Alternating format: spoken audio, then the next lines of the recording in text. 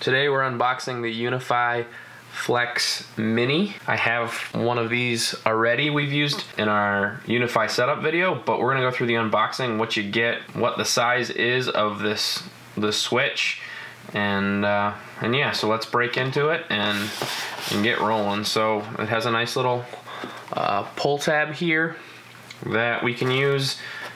Just pull on that,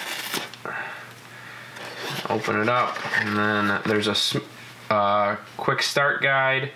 You can scan that QR code to get to know about that device, and then we'll go ahead and open it up, and we get a switch here, and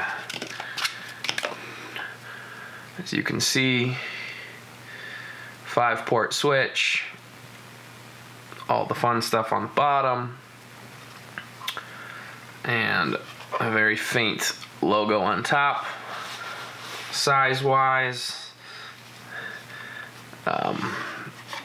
this is my iPhone XS Max, and it is a fair bit smaller than my XS Max. So what else do you get in the box? This is just the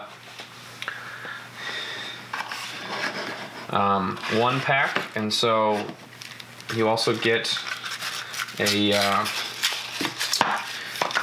power adapter for it. This switch can be powered either via the power adapter or PoE if you have a PoE switch.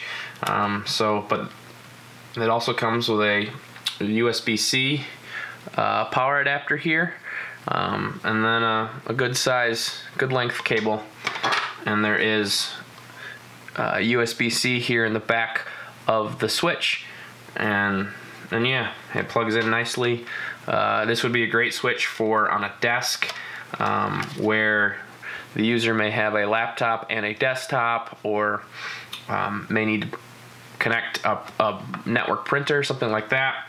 The other upside is this is a fully managed switch via Unify. So that's the unboxing. That's the switch. I'm not going to tear it apart, but if you're interested in anything more, I can certainly do another video. If you've got any questions, you've got anything you want to look into, I now have 3 of these switches and plan on using them in client networks here in the near future for desk switches or whatever the need may be. So great little switch. If you've liked this video, please hit the thumbs up button, click on the bell so that you can be informed when I have more videos, as well as subscribing to the channel. Any subscription helps out. So thanks for watching, and we'll catch you in the next one. See ya.